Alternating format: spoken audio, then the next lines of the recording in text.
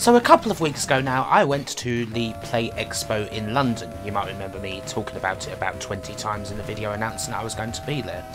It was certainly the busiest Play Expo weekend that I've had so far. I mean, I ended up doing, what, 2 panels over the course of the weekend? Photo shoot, meet and greet. But as usual, it was another really good time at the Play Expo, and I just thought I'd make a little video to talk about it all. So the event took place in Canada Water, near Canada Water train station, the Printworks. I would say that Printworks was quite an interesting venue. It was very expansive and very dark at times. And it was kind of hard to see all the people walking about. It had like this 2-floor space. I think it was a nostalgia nerd who said that it looked like the sort of perfect place where you could do a revival of Games Mastering. In fact, I was wondering, looking around, if that was the place that perhaps they filmed Series 3, you know, the one with Dexter Fletcher that kind of has that prison vibe, because there's certainly a lot of quite strange mechanical things and dark corners and really massive rooms with seemingly floors of stuff that hasn't been used in decades. Excuse me for the burp there. But anyway, yes, I did 2 panels over the course of the weekend. I was drafted in to the Digitizer panel, which was a very interesting time. A lot of Ganon doing weird things and really being quite filthy towards the crowd, us, the audience, Dan and Ravi, who are only asking questions, generally being a quite abusive, miserable bastard of a soul, but really funny with it. He knows I'm only joking, I'm sure. And of course, on Sunday we had the YouTuber panel, which took place in the big main area. The YouTuber panel, I mean, obviously I've done several panels like this now. Did one in Blackpool, did a little one with Slope in Glasgow, and this was a big one. Obviously we had Ashton's, we had Octavius Kitten, we had Guru Larry, Nostalgia Nerd, DJ Slope, and Daz from Did You Know Gaming. So it was a very big panel. I mean, I think we all managed to have a good sound things, although there was one moment where a couple of the panel were trying to say that the Sega 32X was better than the Sega Saturn, which was pretty mad, but you know, can let that sort of thing slide. I mean, it's certainly a very full weekend. I mean, I barely got a chance to actually play any games this time around, I have to say. I think I got a chance to sit on a few computers from time to time, but generally I was always doing something. But the people at the venue seemed to enjoy it a lot. I mean, they certainly packed the Printworks out. I can imagine that the event was quite successful for replay events, and there were certainly some things that were quite different from what is the norm to this event. I mean, being in London, we had some rather good food going about, some nice food trucks doing Asian fried chicken, burritos, good stuff like that. Being able to get Orchard Pig cider, I mean, these sort of things never happen at Play Expos. I mean, if you go to Play Expo Blackpool, you know, you get £2.50 for a pint of Tetley's, and hopefully the chips won't poison you, you know. That's generally what it's like.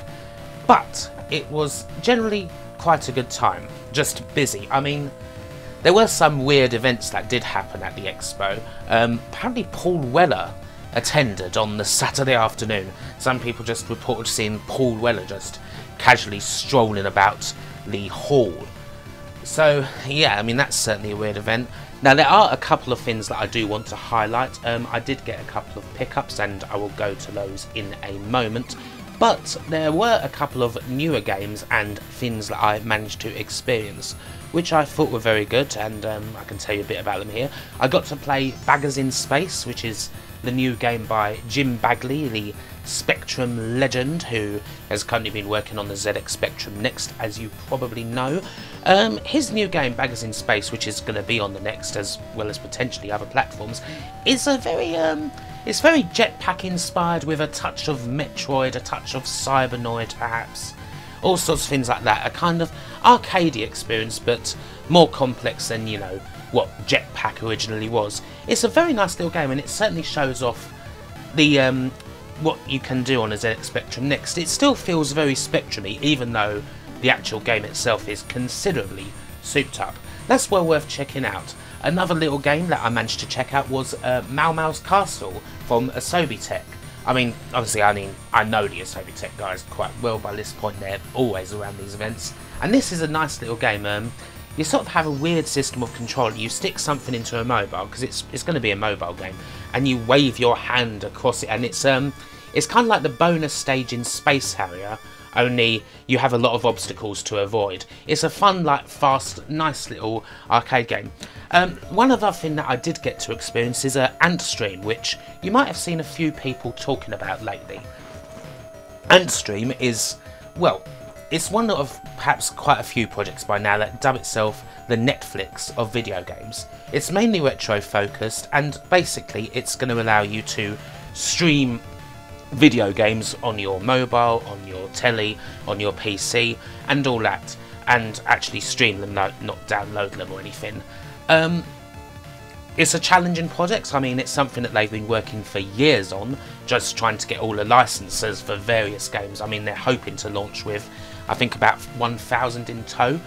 And obviously, being retro games, I mean, there's many potential issues you can immediately pull up, like how is, you know, the lag of streaming going to affect the experience. They had a demo of it at the Expo, which was an actual demo. There wasn't any smoke and mirrors. To be fair, you know, there was a couple of times when things went a little wrong, but generally, actually playing it, the experience was good. And they're trying to do a lot of kind of creative things, like creative challenges with the gamers on offer. I mean, and they've got a few licenses as well. SNK are in Data East, so, you know, if you want a bit of Metal Slug, Bad Dudes, hopefully indie games as well in the future, and hopefully even bigger licenses than that. They've got a whole lot of UK ones as well. So I'm really hoping that that is a success for them. I mean, it's going to be difficult, don't get me wrong. I mean, setting up something like the Netflix of video games, you know, people have tried before and people have failed.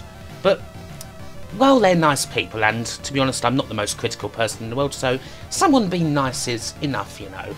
Enough for me to wish them all the best and, you know, think that they have good heart going into the product. So yes, those were the main things that I actually got to experience. I did get a few pickups as well. And pickups for the future as well as the present. I managed to buy a couple of games, a couple of Mega Drive games. I bought a copy of Echo the Dolphin, The Tides of Time. I've never been a massive Echo fan, but I've always really liked the look of this game, and perhaps it'll be my chance to actually properly get into the games, because when I played them at a younger age, I was too dumb to understand them. And I also picked up a nice Japanese copy of Crackdown, which, like most Japanese games, has considerably better art than the European version. Another cool thing, I got a couple of other cool things. My lovely girlfriend, Sophia, has given me a nice handheld.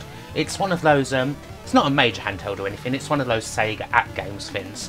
Kind of cool to have. I mean, obviously, you know, at-games emulation, bit iffy, but it's nice to actually have something like that so I can see it for myself, and it makes a nice comparison point. But speaking of emulation, the nice guys at Games You Loved have given me a Retron 5, a Hyperkin Retron 5 complete with pad. These machines were pretty big in the news, what, about a year or so ago. They're great for playing Mega Drive, Famicom, NES, Master System with an adapter, SNES, Game Boy Advance as well, which is really good. You can put an SD card in, and I think you can kind of fix things up a little with some, you know, little kung fu. And yeah, I mean, they're really solid machines for that sort of thing. It's a very convenient solution when it comes to getting, like, emulating old games on a modern television, as opposed to, you know, spending hundreds of pounds on a FrameMaster and what have you. So it's, again, it's really nice to have something like that, and I just kind of like the big elongated look of the system in general, so quite happy to get that.